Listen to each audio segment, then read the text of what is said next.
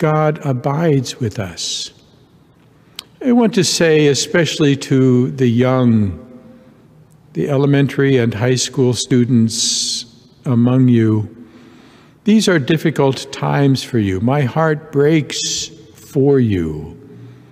Yet it is a time of testing, hopefully a kind of a time of purification, a time of re-evaluation, a time to recognize that all of the things which the world promises us, all of the electronics, though they give us some solace, are not sufficient.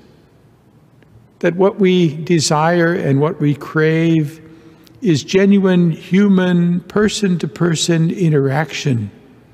These are things which over the last decade perhaps have fallen by the wayside. I see many people in restaurants, two people, both on their cell phones. I think after the pandemic, when we are allowed to be in a restaurant again, that two people who are there will not be on social media.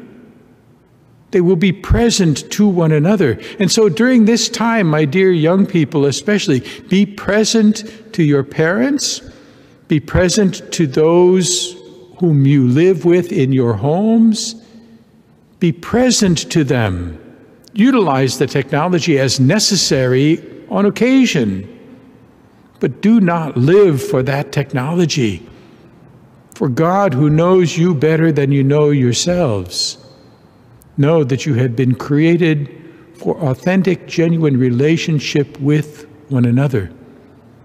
And for this reason, God sent His only begotten Son, that we might know His abiding presence in our midst. I pray for you especially that this last week of Advent and this celebration of Christmas be a time of genuine rejoicing for all of you, and a time for an elimination of any undue fear.